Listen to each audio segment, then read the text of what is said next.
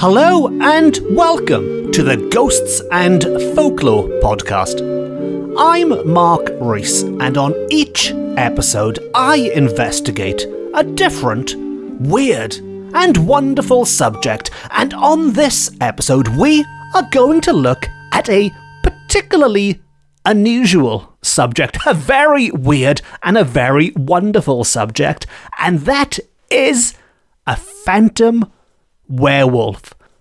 Yes, a phantom werewolf. Not just a phantom and not just a werewolf. The two combined, a phantom werewolf. And I think this must be the first episode of a podcast ever to discuss a phantom werewolf. I'm happy to be proven wrong, but I think there can't be any others. Certainly there can't be many others out there discussing a phantom werewolf. This is probably the first, probably the last as well.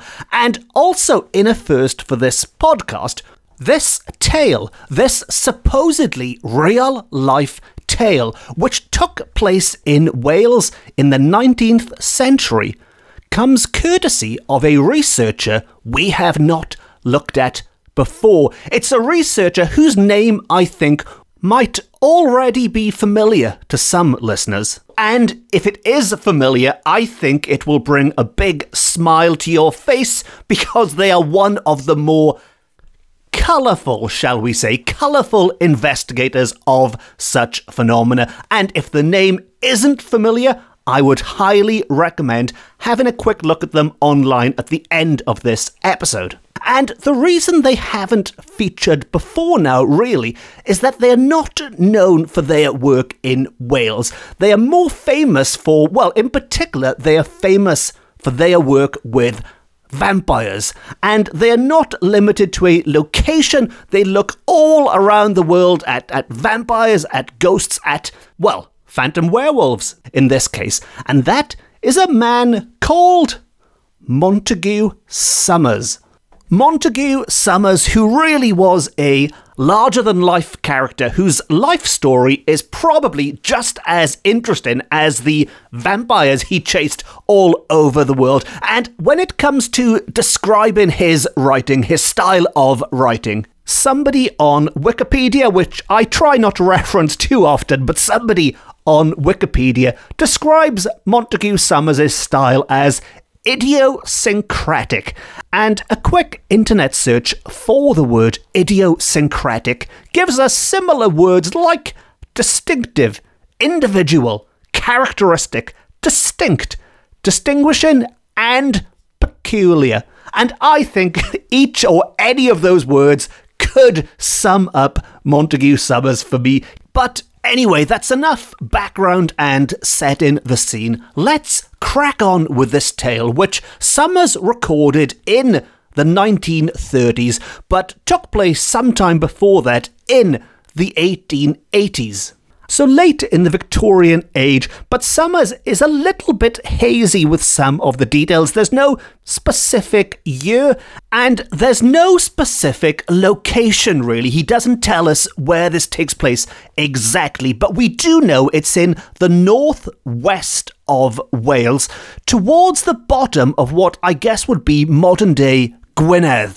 And if I had to guess, because we do get in the description that the events take place on the shores of a remote lake in the hills in this area, we're looking at the southern end of Snowdonia National Park. Cadair Idris, maybe. Wonderful, wonderful Cadair Idris, the huge mountain, which is just steeped in myths and legends and Arthurian heroes and the Tylwyth Teg, the Welsh fairy folk running all over the place.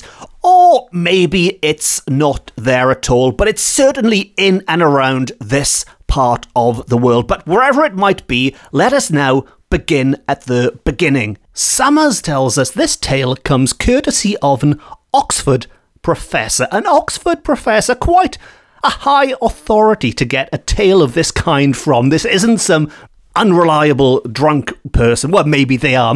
Maybe they're an unreliable drunk Oxford professor. But anyway, it's an Oxford professor who was a very keen fisherman. And as a result, he'd taken a cottage for the summer on the shores of one of these remote lakes in the northwest of Wales. And it was there one balmy summer evening amongst the rolling Welsh hills that this professor, along with his wife and a guest they were entertaining, so I assume there were 3 of them there amongst the hills, and one day, while the professor was wading out into the lake, he stumbled over an object which seemed upon examination to be the skull of a dog, but not just any old dog, because we are told it belonged to an uncommonly large breed. So that's quite a big moment right at the start of this tale. There's no messing around, straight in with it. He is wading in the water. He's on this idyllic fishing trip in the wilds of Wales, and as he does so, he stumbles across what looks like the skull of a large dog there in the waters where he was hoping to catch fish rather than dog skulls. Now, long-term listeners will know that this isn't the first time a dog skull has cropped up on a spooky story on this podcast, way back, all the way back on episode 3, in a story about Swansea's most haunted house. There was, in fact, a dog's skull, but I won't say any more about that now because it'll spoil it if you haven't heard it. But if you would like to hear more tales about dog skulls, and who wouldn't, then check out episode 3 afterwards. But back to this one. He finds this dog skull while wading in the water, and while most people might have just put it back where they found it, he was, we are told, desirous to investigate further, and it's lucky he did, because otherwise that would be the end of our story. And so he carries it back to the house where it was temporarily placed on a kitchen shelf. I bet his wife loved him for that one. Look what I've brought home. Here's a skull, here's a big dog skull on the kitchen shelf.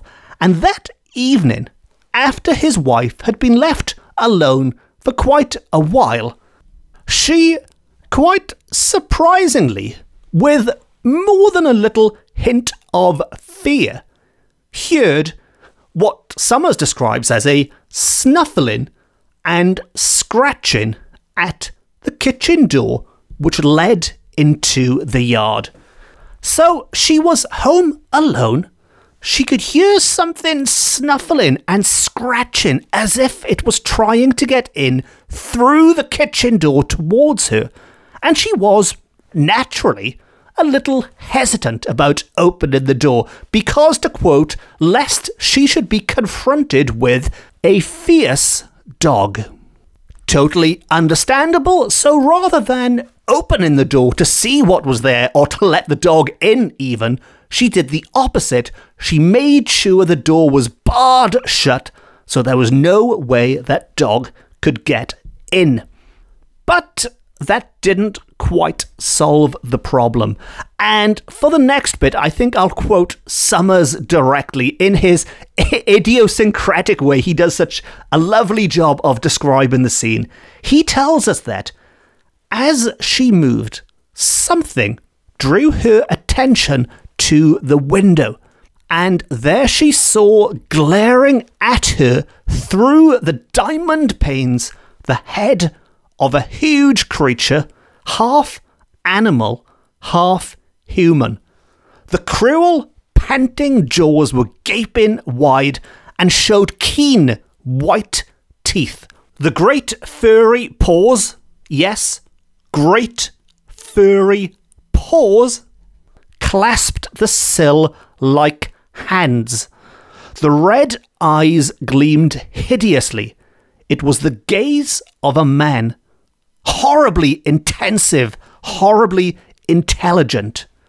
All of which sounds like a scene from a horror film, but a real-life horror film. And I joked earlier, maybe she wouldn't be too happy about having this dog, this oversized dog skull, plonked on a shelf in the kitchen. Well, never mind that. She's going to be even less happy, I imagine, terrified even, from this strange humanoid dog-type creature which is seemingly trying to enter the kitchen, or peering into the kitchen at least. Anyway, but back to it. And it was about to get even more horrific, because, half fainting with fear, she ran through to the front door and shot the bolt. So this is a good example of her thinking ahead in a way. Clearly, the back door was out of bounds now. There was some strange, hairy creature out there.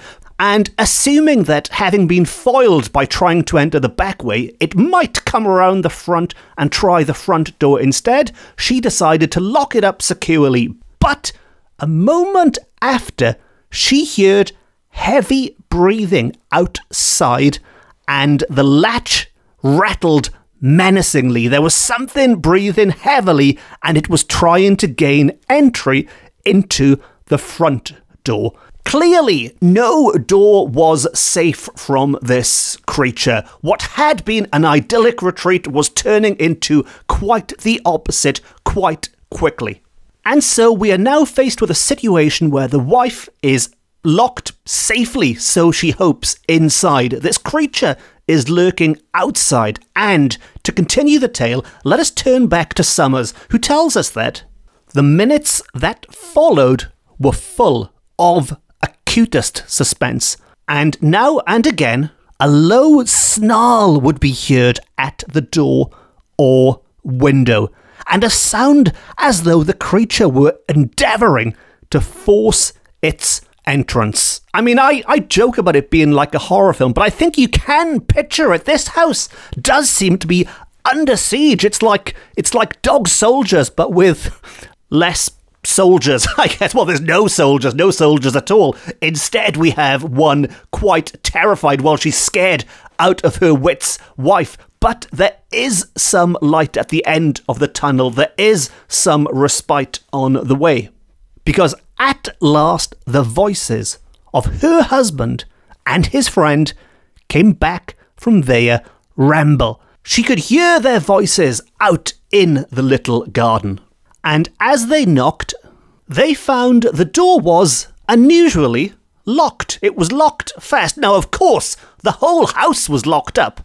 And it took the last of the wife's strength to unbolt the door to let them in before, we are told, she swoons into a faint. Her ordeal, it would appear, is over. Or is it? Because when her senses returned, we are told, she found herself laid on the sofa with her anxious husband waiting for her to return to the land of the living, as it were, and to explain to him all that had happened while he was out for a short ramble. Now, she told him the story, and as she did so, the shades of night were falling, and it was time for them to prepare this house ready for any potential return of that dog-like creature. Or creatures, even. They had no idea how many of these things might potentially be out there. Now, we are told they secured the house thoroughly. I don't know exactly how, but I'm assuming everything was bolted up. Maybe they pushed furniture against the doors, shut the windows, but they were all barricaded in for the night. They extinguished the lamps, and they sat up quietly, armed with stout sticks, which is a very Victorian way to protect yourselves, isn't it? Stout sticks, that's all we need. Well, stout sticks and a gun. And they did indeed have a gun. That's not just me joking. They had sticks and a gun. But anyway, now the hours passed slowly, we are told, that night, until when all was darkest and most lonely. It sounds almost like a work of fiction now, doesn't it? But we are told this is real. When all was darkest and most lonely, the soft thud of cushioned paws was heard on the gravel outside, and nails scratched at the kitchen window. I do love the way Summers sets the scene, and he probably is using a little bit of artistic license here, but nevertheless, the scene is set, and an unwanted guest is approaching that idyllic retreat. So, to recap that quickly, nothing happened for quite some time, but when the night reached its darkest point, it was then that they first heard footsteps, followed by the scratching of nails. All very eerie, all very ominous.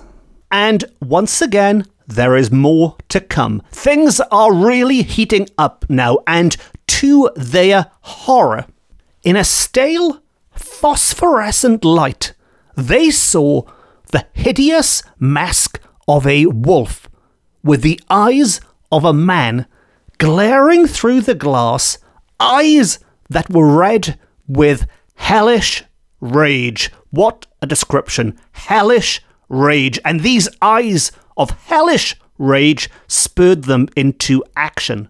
Snatching the gun, they rushed to the door, but it had seen their movement and was away in a moment. So, while this beast, whatever it might be, might look terrifying, it might have these eyes, these hellish red eyes, nevertheless, it knows when to beat a hasty retreat. Even a werewolf or potential werewolf, when it sees a gun, knows that is probably a good time to make a sharp exit. Maybe there's silver bullets in it as far as he knows. I don't know. But anyway, it was gone.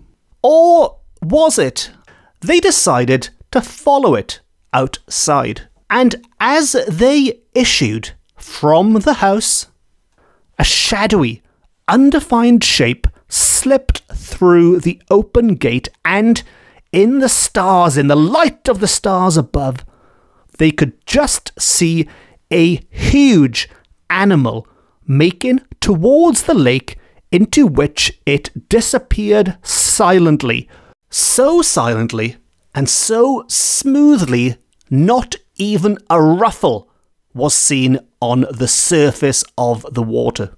And so, with that, without even a goodbye, this huge animal, this huge beast had seemingly vanished underwater, and I am assuming did not reappear, did not need to surface for air or anything. It was gone.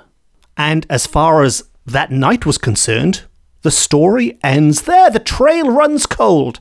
It's not until early the next morning that the Oxford professor took the skull from the kitchen shelf. Yes, it was still sitting there. It had been there throughout. He took it from the shelf, and rowing a little way out from the shore, he wasn't just wading in now, he was rowing out into the depths of the water. He flung it as far as possible into the deeper part of the lake. The werewolf, as it is named now, I am assuming they all believed it was a werewolf. The werewolf, we are told, was never seen again. I think that should be the werewolf was never seen again by these particular people who presumably went back to Oxford or wherever they came from afterwards. But maybe the locals there knew a little bit more about this apparent werewolf. And maybe the locals today in Gwynedd could shed some light on it. And maybe they know a little bit more about this skull, which, while it isn't explicitly said in the story, I am assuming the professor thought it was the cause of the disturbance of raising this phantom werewolf, and by disposing of it, by hurling it into the water, he did indeed put an end to things. And in conclusion, Summers tells us, and this is one of the things I do love with Summers, while you have to take some of it with a pinch of salt, he was, let us not forget, an investigator. Ultimately, he wasn't a storyteller. He might have told good stories, but first and foremost, he was an investigator. He wasn't happy with just given you the story. He'd like to have opinions on what was going on. And he says, here we have a phantom werewolf whose power for evil and ability to materialize in some degree was seemingly energized by the recovery of the skull. And while I won't dwell on them too much in this episode now, because we are nearing the end of this one, but I am sure werewolves will make a return in the future, Summers does point out that this might not be an isolated incident and gives us some examples of other similar apparent werewolf cases from the past.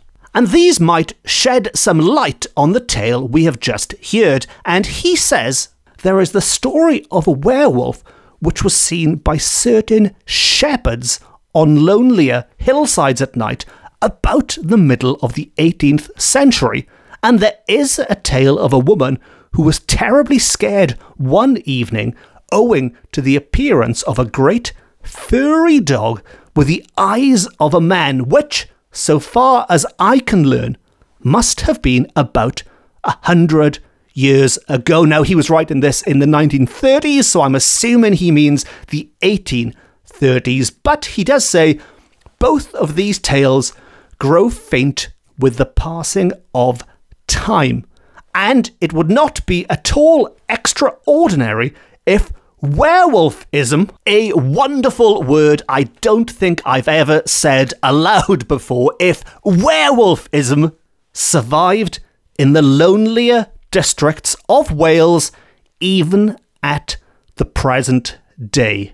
So maybe, and this is just me thinking aloud, so maybe we're not dealing with the same werewolf over and over again, but if it is passed on in some way, maybe it's like the films where if a werewolf bites someone, maybe they can pass it on. Maybe it's a family thing, who knows? But if it is passed on, maybe there are parts of Wales where this werewolfism is still lingering, or was certainly lingering in the 1930s and might be still lingering now.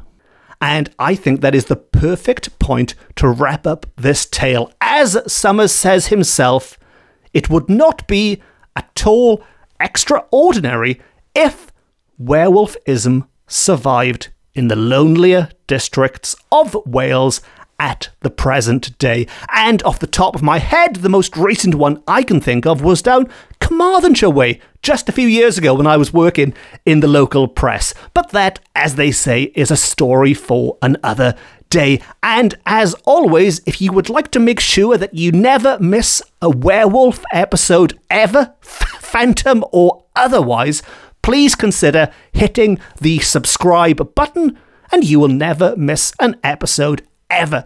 And of course, if you have any thoughts, any comments on that tale, maybe you've seen this werewolf in Gwynedd or Carmarthenshire yourself. As always, it's lovely to hear from people, and I'm quite easy to find on social media if you'd like to get in touch. All of which just leaves me to say thank you very much for listening. Diolch yn fawr iawn am gwrando. I've been Mark Rees. This has been my Ghosts and Folklore podcast. It's the best, it's the beautiful, it's the only Ghosts and Folklore podcast beaming to you from Wales to the world. Until next time, no star.